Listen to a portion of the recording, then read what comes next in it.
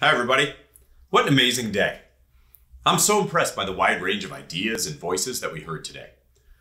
Listening to the speakers' insights and suggestions for gearing up has left me feeling energized and optimistic about our community's future.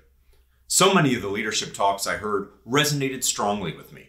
I challenge all of you to spend some time reflecting on today's presentations and to choose one lesson or a takeaway that you'll bring back to your agency and your day-to-day work life. Here are just a few of the things that I'm personally taking away from today's presenters. First, we can all take something from Tara's call for everyone to be a future-ready leader, embracing change by turning uncertainty into opportunity. Like Tara, I encourage you to imagine where you want yourself, your organizations, and the IG community to be in October 2028 when we celebrate the 50th anniversary of the CIGIE Act. Let's work together toward creating that future. A second takeaway that I want to leave you with is Matt's reminder that reasonable minds can disagree, and we can still build strong relationships, even if we're not on the same page on every single detail. This concept is so key to keep in mind as we all work toward maximizing our impact by having productive engagements with our departments and our agencies. Third, to echo Nathan, data, data, data. Data analytics is going to continue to be a big part of our future. Bruce and Hala talked about sufficiently preparing ourselves to use data and the range of powerful tools available to us to amplify our oversight. Hala put it so well. Harnessing the power of data analytics is a way to future-proof government oversight and is a necessary and very exciting part of our collective evolution. Finally, I'm inspired by Altivia's ideas to get comfortable talking about DEI&A, including orienting our approach to the action verbs: unite, engage, empower. And I'll be thinking about Larry's question, do you see me? Long after today's forum. I hope that's true of all of us here today.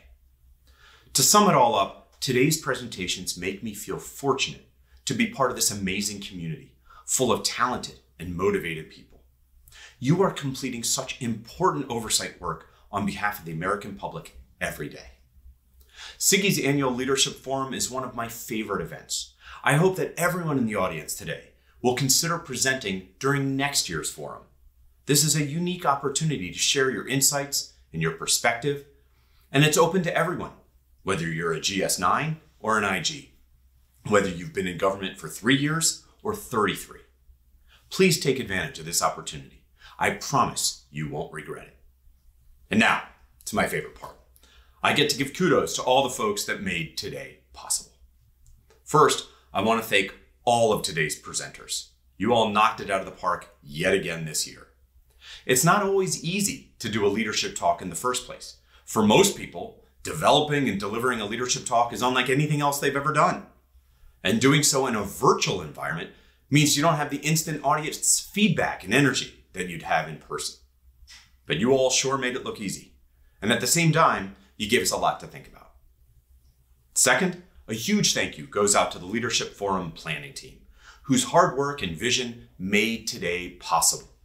Loretta Joseph, Adele Harris, Martin Herrera, Helen Springerth, Tara Rodas, Bill Yeager, Dave Gross, Elise Stein, and Jackie Phillips. Again this year, they put together a really valuable program. This is a dream team. Please share a note of appreciation for them in the chat. And last, I'd like to acknowledge the Leadership Forum virtual production team, who make all of the magic happen behind the scenes and have delivered a highly professional production 3 years in a row. The many videographers and studio teams who helped design the set, film, and visually edit many of the talks. Your creative genius and technical skill have made their marks yet again. I'll leave you with one final thought. Ken spoke about this, about his personal journey from auditor to oversight professional. If everyone here today decided to try on the new job title of oversight professional, what would we each see differently or do more powerfully? And what would the collective impact be across the CIGIE community? I encourage you to think about that and the answers to those questions as you move through your own career journeys. As you grow in your careers and we continue to grow as a community, we should all remember the advice we heard from Ken today. Just keep moving forward, one bite at a time. Thanks, everybody. Have a great day.